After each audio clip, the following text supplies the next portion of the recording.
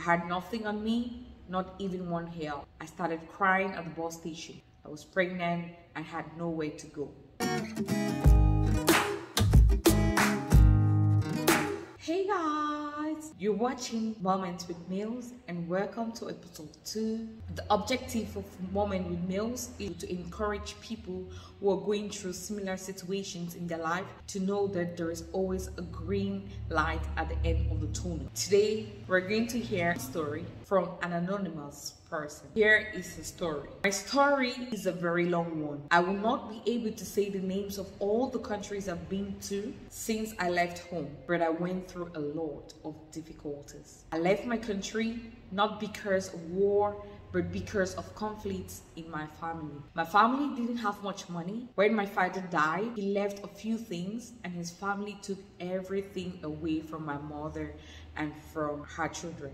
We became homeless. As we had no place to sleep, we had to split up. Each one went to sleep in a different place, and we would try and get together later. I worked selling cell phones. I earned little, but I saved as much as I could so that one day I could get out of there. One day, a friend of mine told me that she couldn't take it anymore and that she was going to leave the country. I also couldn't take it anymore. I looked at the situation my family was in and I saw that it wasn't working. We couldn't buy rice or chicken to eat. I made up my mind to leave. But being a woman and the youngest daughter, I couldn't tell my mom. She would not have let me go. In my country, if you go out and disappear for a few days, your family will get worried and start thinking that you're dead. I was 29 years old when I decided to leave. I escaped on a ship that was coming to the American continent. We arrived Ecuador, but it was bad there. They didn't have much to help us. There were 2 boats leaving, one for Cuba, one for Colombia. My friend and I had no money to pay for the ticket, but the man on the boat took us to Colombia without charging anything. It was very difficult for me. I didn't know at that time, but when I left my country, I was already 4 months pregnant. The journey to Colombia took 2 months, so I arrived there 6 months pregnant. When I arrived Colombia, they stole all our money and our passports. We stayed there for 10 days. I slept on the street under a tree. I had no one to call for and ask for money.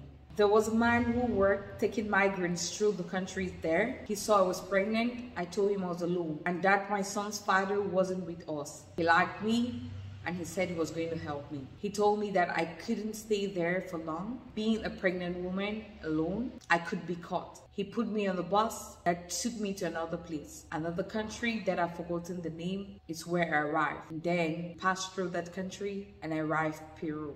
The man had told me that I should go to Sao Paulo and he had given me a number of someone who took migrants there. But when I arrived in Peru, I didn't have a phone. So I started asking people, how do you get to Sao Paulo? I had nothing on me, not even one hair. I started crying at the bus station. I was pregnant and had nowhere to go.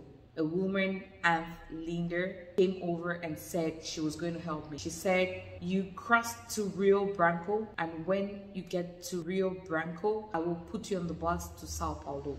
When we got there, she took me to her house. I met her daughter, Karina, and her husband, Jao. I stayed there for 5 days, asked me to rest, and said that afterward, she will buy me a ticket to go to Sao Paulo. She asked me if I had a family there. I said no, but that I know someone living there. All of this had happened, and my family still didn't know where I was. When I arrived Sao Paulo, I went to the migrant shelter. I was exhausted, still pregnant, but as God is good, an African at the shelter told me that she couldn't stay there anymore and that she was going to live in an occupation, a squat. I didn't even know what an occupation was, but she explained it to me. Take me, I can stay here. I was 8 months pregnant. The woman who organized the squad gave us a room to live in. Things started getting better. The organizer of the squad helped me a lot. After my son was born, she gave me a job. She said that I had to work. She got a job for me in the squad's kitchen. She said she was going to pay me and that I wouldn't be too far from my son either. She told me that I didn't need to pay the space. She said she was going to pay me and that I wouldn't be too far from my son either. She told me I didn't need to pay the space fee yet and that I could save some money. All of these had happened and my family still didn't know where I was. When I started to earn a little money, I thought now I'm going to start helping my family back home. I called my brother and asked if everything was fine.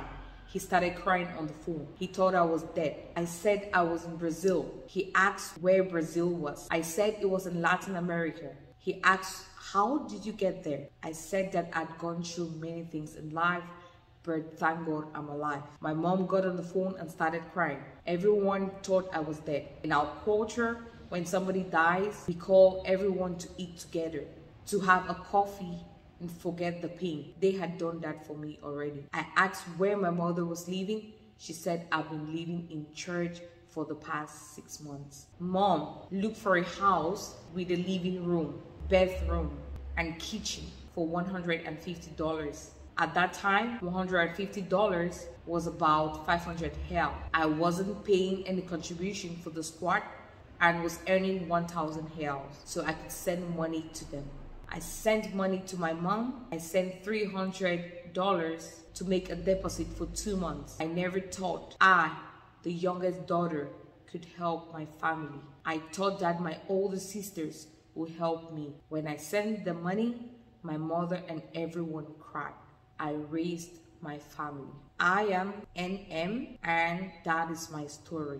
Watch out for episode 3, and if you have any story or any situation you've been going through, you can send an email to gmconsultancy2022@gmail.com. If you want to share your story, you can send me a message and you can share your story with me. This is your host, Judge Mills, and you're watching Moments with Mills. Ciao.